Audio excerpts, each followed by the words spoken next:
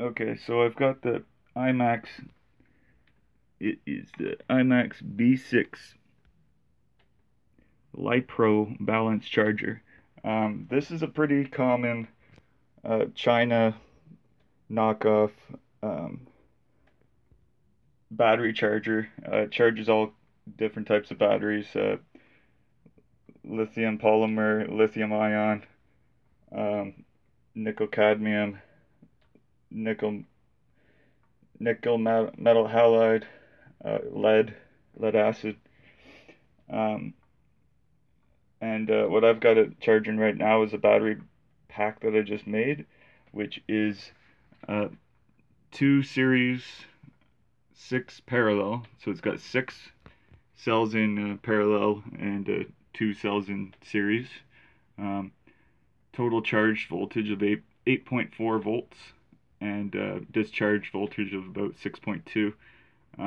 I've used bare copper wire that's being tinned with solder um, to connect those cells together. And here's what it looks like. So yeah, that's just bare copper wire that I've tinned with solder, and then I've used that to bridge the cells together, and I've just soldered those together. I've used lots of flux, and any good flux will work, and you just get the solder hot enough, and it seems to work pretty good. That's the best method that I've found for soldering these or connecting these cells together. They're the 18650s from laptop batteries, and yeah, they seem to soldering them together seems to be the best way that I've gotten for them to connect. Now I've modified this charger in a couple of ways. They have a connection here that you can connect a thermocouple there, and so I've just opened this up and soldered some wires there and brought the wires outside of the unit so that I can connect a thermocouple there when I want to use one. And I've done the same here for the balance charge leads here. I've just connected on some of these clip-on connectors here. So I've just soldered those directly to the unit instead of having the pins with the connector. I've never been able to find the actual connectors that fit those, so I've just soldered these connectors in there. And now when I make a battery pack like this, I just add one of these balance charge leads with a corresponding connector here.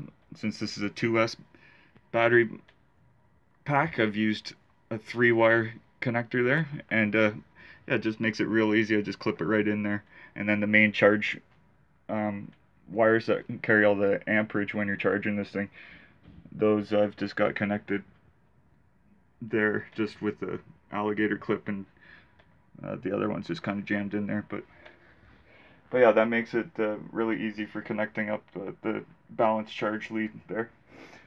I suggest that you do the same. It just makes it so much easier than trying to find the right pin connector for that thing. It's always been a nuisance that I really haven't liked about these style Chinese chargers, because they don't come with the correct connectors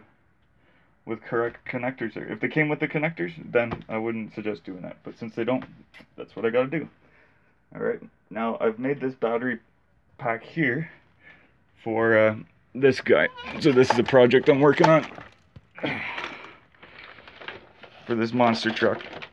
I got this at Value Village for like $5 or something like that. I got 2 of them actually. I got 2 of the exact same ones. The other one's down there, as you can see. I've taken the shell off of that one. But yeah, my plan is to put a camera on this and make it into a first-person view remote control vehicle. And I've got a remote for that, the Sky Pro, whatever. Yeah, so that's it for now. Thanks.